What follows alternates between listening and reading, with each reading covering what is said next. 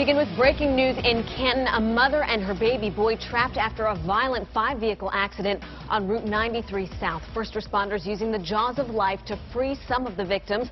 The highway was shut down in both directions late this morning as a medical helicopter transported the most badly hurt. Let's get right out to News Center 5's Jim Loke for the latest. Jim.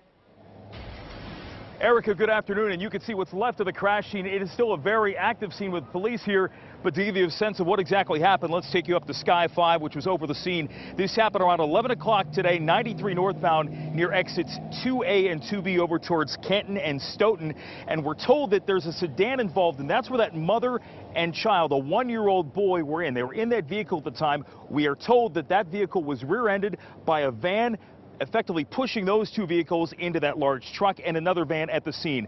Right now we know that mother was taken to the Brigham and Women's Hospital. The child was taken to South Shore Hospital with the intent of transferring him to Boston Children's. As for the scene itself, you mentioned, Erica, that the road itself was shut down. Well, now at this point, traffic is moving, 2 lanes moving through this area once again. That's the good news, but we're still seeing 2 lanes effectively blocked off altogether. A lot of debris still out here on the road. The jaws of life, as you mentioned, were used, and nearby the sunroof, a piece of the sunroof, the entire roof structure was removed, and you can see those side curtain airbags nearby.